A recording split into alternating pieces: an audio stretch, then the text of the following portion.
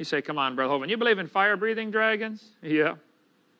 I got 4 reasons why I believe in them. Let me tell you my reasons why, and then you can tell me all the reasons you don't believe in them. I'll be glad to have a nice discussion with you about this. But reason number 1, it's pretty hard to read that passage in the Bible without coming to the conclusion that this critter could breathe fire. Wouldn't you say that's the obvious interpretation of that verse? I mean, if you gave that to 5,000 people, all of them would come up with the same idea of what it's trying to say. Wouldn't they? That's the obvious interpretation. The Bible says the critter could breathe fire. Secondly, there are hundreds of legends about fire-breathing dragons. Why do so many countries have legends about fire-breathing dragons? I mean, don't you think that's kind of a coincidence? If they're just making up the story, why didn't somebody have a fire-breathing hamster or something?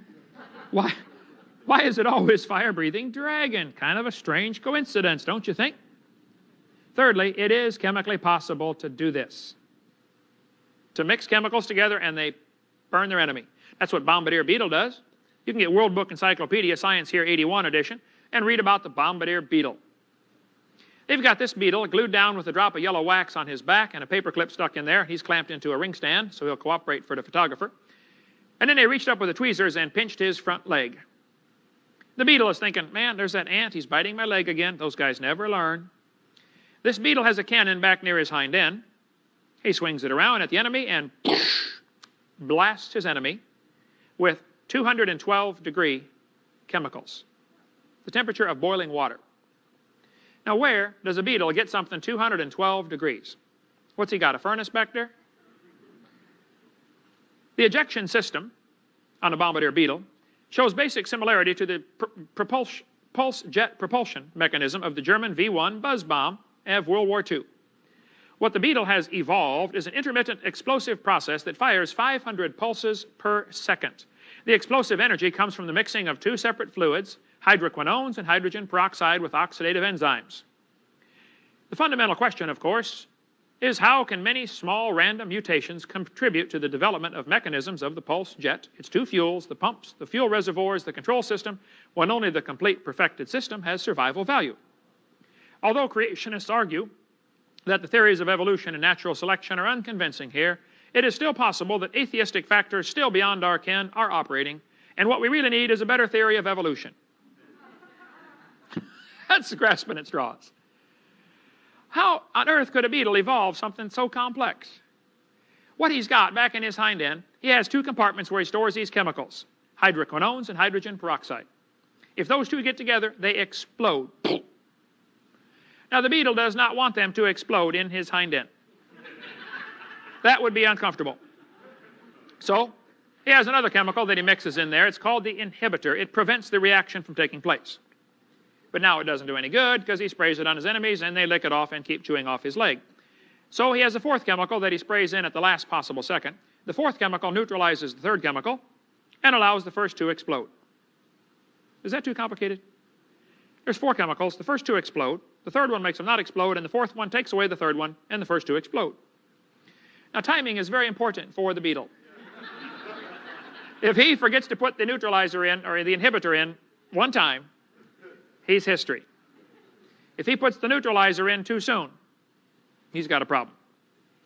And this beetle, as it slowly evolved over billions of years, you would hear them exploding in the jungle as they practiced their chemistry. And they would gather together for the funeral. And Grandma would say, kids, take a look at your Uncle Herman. Look at him good, boys and girls. He blew his whole hind end right off. Do you want to die like that? No, Grandma. Well, then quit goofing off and pay attention in school. Someday we're going to be a fire-breathing beetle, you know. No, listen, folks. If you think bombardier beetle evolved by chance, you need help. He doesn't know nothing about chemistry. He's never even been to kindergarten. His whole body is only that big. His brain is even smaller.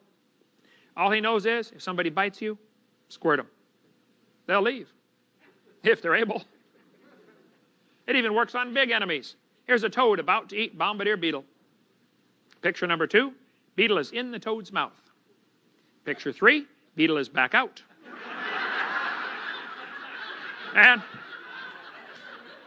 the toad's tongue is laying on the floor, and he's backing off saying, woo, somebody call the cook. Ugh.